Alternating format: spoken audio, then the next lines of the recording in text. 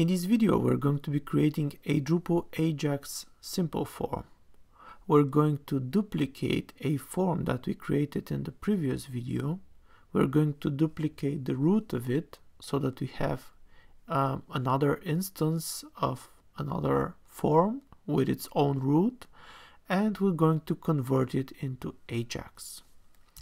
So in our Drupal instance, we already have the module with the non-AJAX form. So what we want to do is we want to create another form that would be triggered by AJAX, so without reloading the page.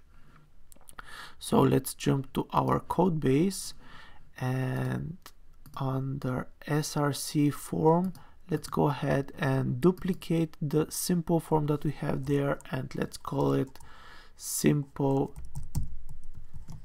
AJAX form. That's perfect. And let's go ahead and change also the name at the top, simple AJAX form. And here let's change its ID into simple AJAX form. That's perfect. And what we want to do is we want to remove everything that we have here from submit form, and we want to calculate the sum of the two numbers without submitting the form. So let's go ahead and remove the submit, and let's create first a form element that would be hosting basically the output of the sum of the two numbers. So let's call it message, and let's simply say it's of type markup. It would be basically a simple div, and we can here say markup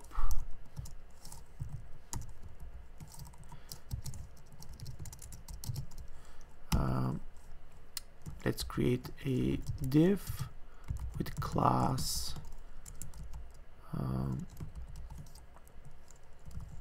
result message,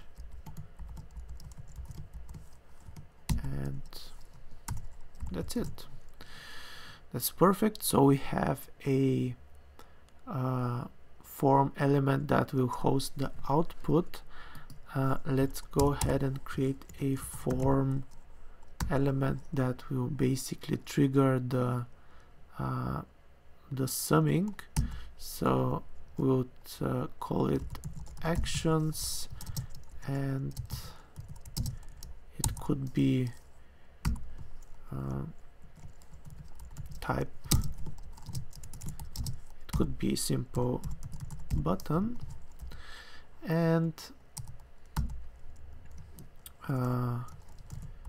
value would say again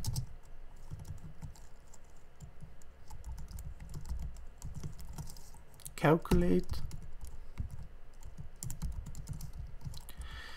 and here we should declare a AJAX subarray, which would have the callback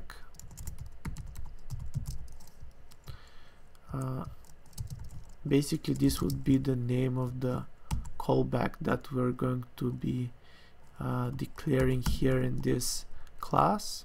So let's say set message, let's call it set message, and that's perfect. So we already have a form with the message where we would have the sum, and we have a button that is called that will call the callback set message. So let's go ahead and create this set message. It's going to be a public function. So set message is completely random name, so we can call it calculate or something, but set message is fine. And here we should have again the same things that we have in the submit. Again, I think it's a good idea to pass the form by reference, and here we'll do something interesting. We'll use the AJAX response. Let's go ahead to api.drupal.org and search for AJAX response.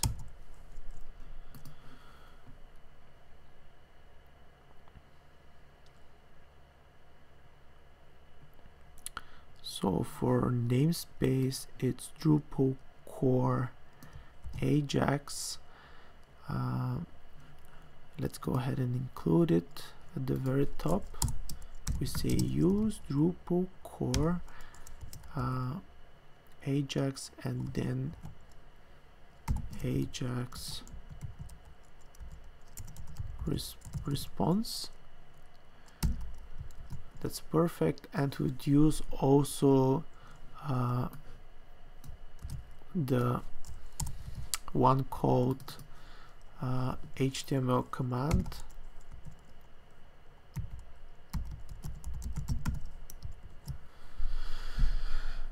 And in our set message, we're going to create a response, and it would be a new instance of the AJAX response. And for the response, we could use add command, if I recall correctly. Let's go ahead and check here. Add command, yes. Let's go ahead and response, then add command. And here in the add command, we could create a new HTML command, and in the HTML command we can say where to change something, like it would be in the result message class. So we would use the selector dot result message, and here we would say with what to change here. So we would simply create some markup like a div that is class, let's say my top message, and this of course like this, and then we can say this the result is result, and here we can declare result, which would be the sum of the form state get value plus form state get value first with number 1 and then with number 2. Exactly. Number 1 plus number 2. So we're basically making this translatable, and we are passing to the result the sum of the two form state variables, and in the end we just have to return the response. That's perfect.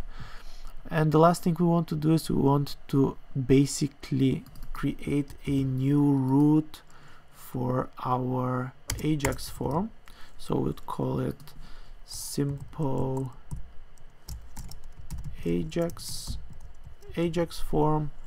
So we say simple AJAX form, and here we say simple AJAX form, since the name of our simple AJAX form class is simple AJAX form, our cool AJAX form. That's perfect. So let's go ahead and clear the cache.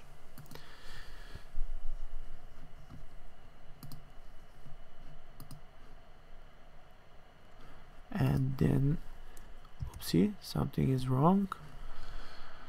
That's completely normal to have some troubles while developing.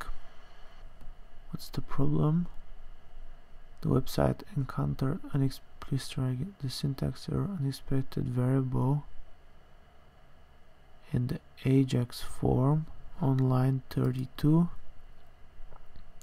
It's probably something wrong there. Yeah, so it's just this bit here, and actions we also have to, yeah, it's completely normal to have such problems, but it's usually something really small. So let's jump to our newly created route and see if that works. Simple AJAX form. Ooh, looks good. Our cool AJAX form, so it's, and we see also from the title that it's basically the other form, the newly created form. Let's say 33 plus 33, which would be 66. Yeah, the result is 66, and we get it without submitting and refreshing the page. Great. If you like this video, please check the links in the description, like the video, ask if you have any questions, and thanks for watching.